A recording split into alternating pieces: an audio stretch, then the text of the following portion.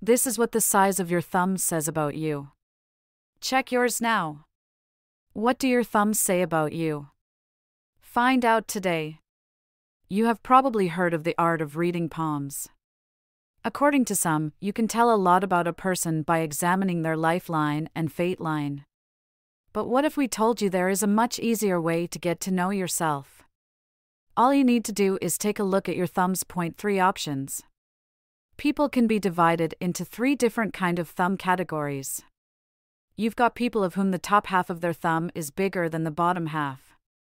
Then there's people with a thumb where the top and bottom halves are equal in size. And lastly, there's people with bottom-heavy thumbs. We'll call them thumb A, thumb B, and thumb C. Which one do you have? Thumb A. People with this kind of thumb, where the top part is bigger than the bottom part, are believed to be more passionate about their partner. They are also supposed to be more faithful to them. People with a thumb like this will always choose their relationship over anything else in their lives. Their career, their hobbies, nothing is as important to them as their partner. Is the bottom half of your thumb larger than the top half, or are both halves equal in size? Thumb B. Are both halves of your thumb the same size? Then you are said to be very calm and composed when it comes to a relationship. You don't let your emotions carry you away.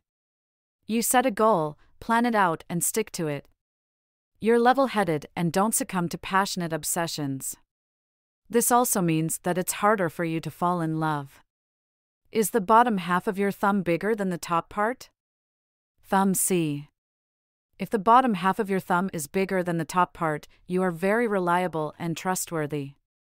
You think before you act.